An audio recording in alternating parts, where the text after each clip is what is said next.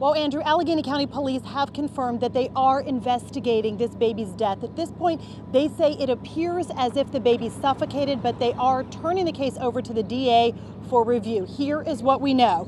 We know that, according to Penn Hills Police, the baby was found in a home along Black Ridge Avenue.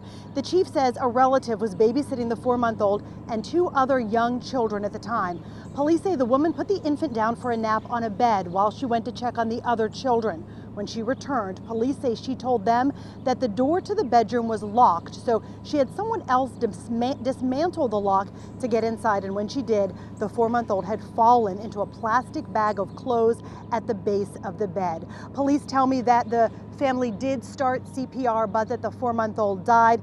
Allegheny County Police also tell me there are no obvious signs of trauma, so they do believe the baby suffocated, but they have, as I mentioned, turned this over to the DA's office. We contacted the DA's office, but at this point they say they can't comment. Reporting live at Allegheny County Police Headquarters, Marcie, Pittsburgh's Action News 4.